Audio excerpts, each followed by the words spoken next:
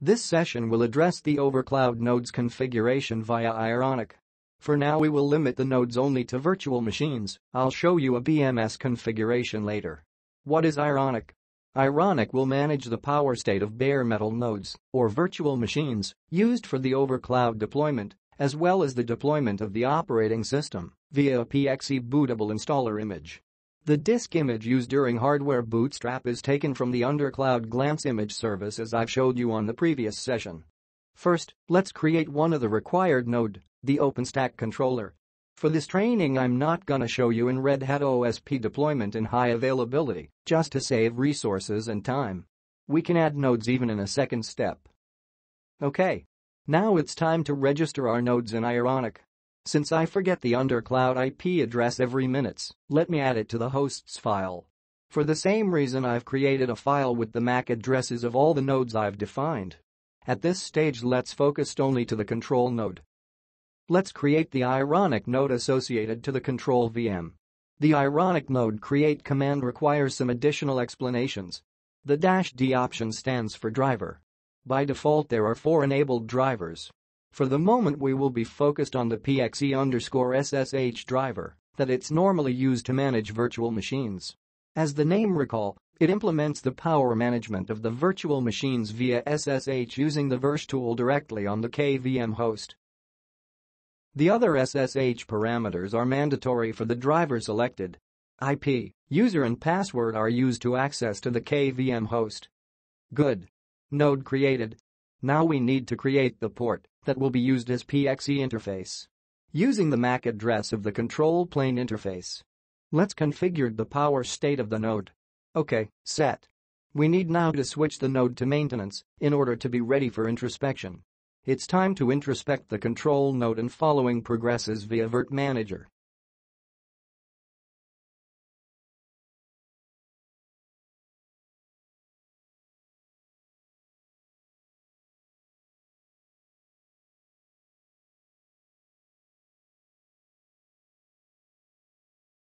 Here it is.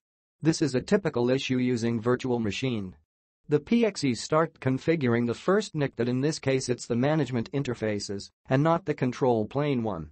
Unfortunately there's no way to disable the PXE on a single interface in KVM, so the easy and quick way to fix this issue is to invert the order of the interfaces directly on the VM descriptor. Perfect. Now let's relaunch the introspection.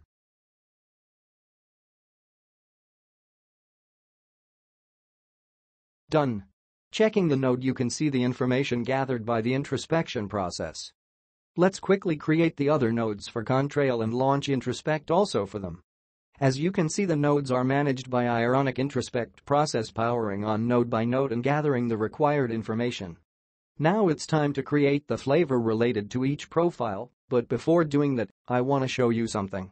If you remember the virtual machines were created with 40 GB of disks, but the introspect gathered only 39 GB. This can raise an issue related to the flavor. In fact, the control profile has already a flavor defined by default. This flavor is configured with 40 GB of minimum disk, so it means that the current node selected as a control node doesn't meet the flavor minimum requirement. In other words, it will be not selected during the overcloud deployment. We need to review the default flavor fitting our VM resources.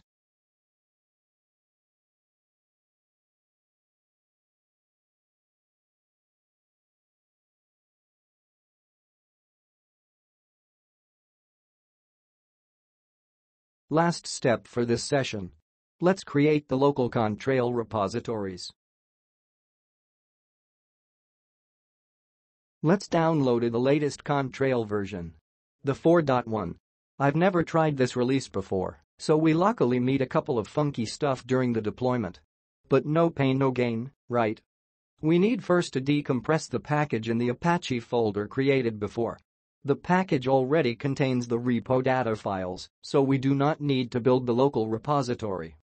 Now let's install the package containing the Contrail 000 templates that will be customized in the next session in order to deploy the overcloud. Good. We just need to make a copy of the templates in our stack user home directory, and we've done all the steps needed to be ready for the overcloud deployment. Ready for really start to play? Thanks guys, see you soon.